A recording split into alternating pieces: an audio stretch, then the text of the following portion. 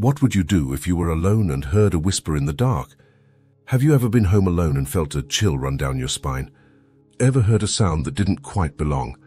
These moments can be unsettling, but what if they were just the beginning of something far more terrifying?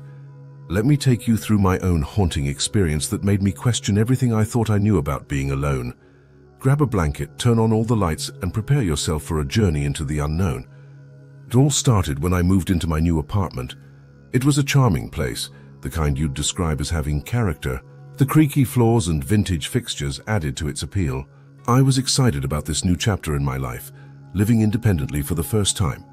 My friends helped me move in, and we spent the first night celebrating with pizza and movies. By midnight, everyone had left, and I was alone. As I settled into bed that night, I heard it for the first time, a faint whisper. At first, I thought it was just the wind, or perhaps my imagination playing tricks on me. I brushed it off and went to sleep, but in the days that followed, the whispers became more frequent and harder to ignore. A week after moving in, I was sitting in the living room working on my laptop. The sun had set and the apartment was quiet. Too quiet. Suddenly I heard the whisper again, clearer this time. It was coming from the hallway. I froze, straining my ears to make out the words, but they were just out of reach, like a radio station slightly out of tune. "Hello," I called out, my voice trembling. Silence answered me.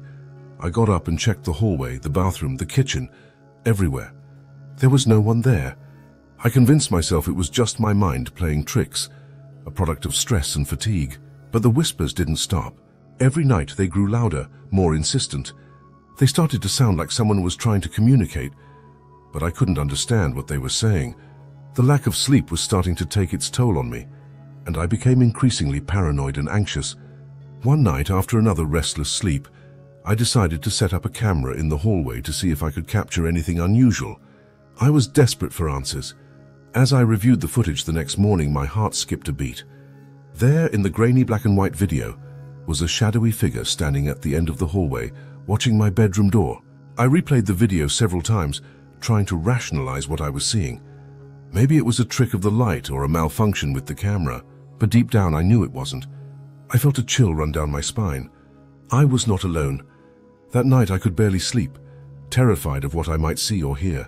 Every creak of the floorboards, every rustle of the curtains, sent my heart racing. I lay in bed, clutching my phone, ready to call for help at any moment. It was around 2 a.m. when I heard it again, the whisper. But this time it was different.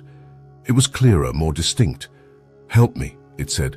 I bolted upright, my heart pounding in my chest. The voice was coming from the living room.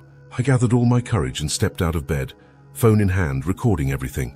The living room was dark, but I could make out a faint figure near the window. As I approached, the whisper grew louder. "Help me. Who are you?" I demanded, my voice shaking. The figure didn't respond. Instead, it moved closer, and I could see it more clearly now. A woman, pale and ethereal, her eyes hollow and filled with sorrow. I felt a sudden rush of fear and compassion. "How can I help you?" I asked. She pointed to a spot on the floor near the window. I looked down and saw a faint outline, as if something had been buried there. The next day, with the sun shining and giving me a semblance of courage, I decided to investigate the spot the figure had pointed to. Armed with a small trowel, I started to dig. After a few minutes, I uncovered a small, dusty box. My hands trembled as I opened it.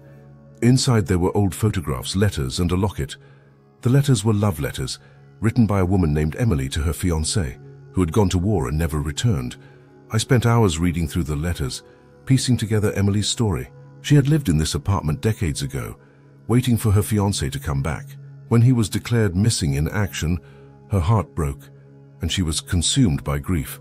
The last letter was a farewell note, saying she couldn't bear to live without him. I realized that Emily's spirit was still trapped here, unable to move on because of her unresolved grief. I knew what I had to do. I took the box to the local cemetery and found a peaceful spot under a large oak tree. I buried the box there, saying a prayer for Emily and her lost love. That night the apartment was quiet. The whispers had stopped.